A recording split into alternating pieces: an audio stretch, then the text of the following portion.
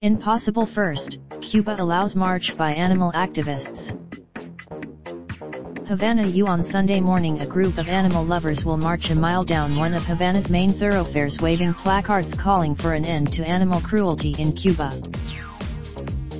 Short, seemingly simple, the march will write a small but significant line in the history of modern Cuba. The socialist government. There is no indication Cuba is moving toward unfettered freedom of assembly. The state still clamps down on unapproved political speech with swift and massive police mobilizations, waves of arrests and temporary detentions. So a march by its. Since shortly after its foundation, the Cuban Communist government has only permitted the existence of what it calls legitimate. The Animal Rights March is part of a wider change in the relationship between the Cuban state and independent civil society. Cubans trying to effect change in their society while making clear to everyone, particularly the authorities, that they have no interest in crossing the red line known as politics.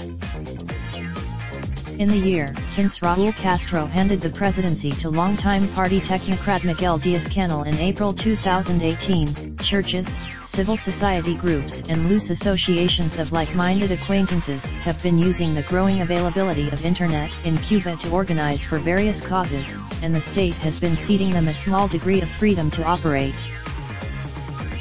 Artists pushed back successfully against a new law regulating artistic expression. Evangelical Church. It's a 10-year-old private group known as Forest Guardians regularly organizes tree plantings and cleanups of rivers that cross the city of Havana, said organizer Isabel Diaz, a biologist.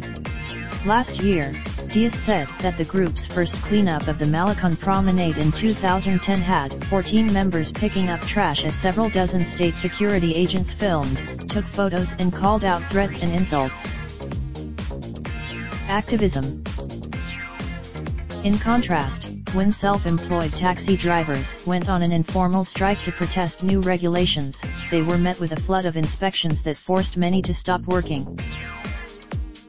Animal rights activism has been a fertile field for organizing in Cuba, where these are no laws against animal abuse, and virtually every neighborhood has a resident or two who dedicate hours to feeding, treating, and sterilizing street dogs and cats, sometimes with the help of foreigners donating supplies and funds.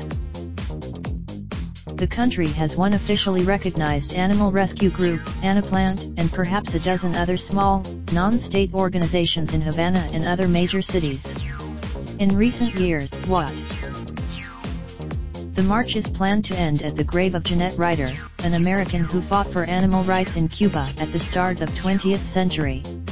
Anaplant has in a sign of remaining tensions between the official and unofficial in Cuba, many volunteers from the government-backed animal group are boycotting Sunday's march and holding their own event next week.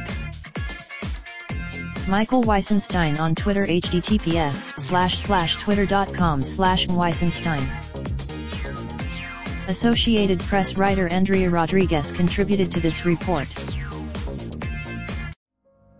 Raindrop, truck top, smoking, no cooking the hot pot. Fucking on your bitch, yeah, that. Looking up, open the park pot.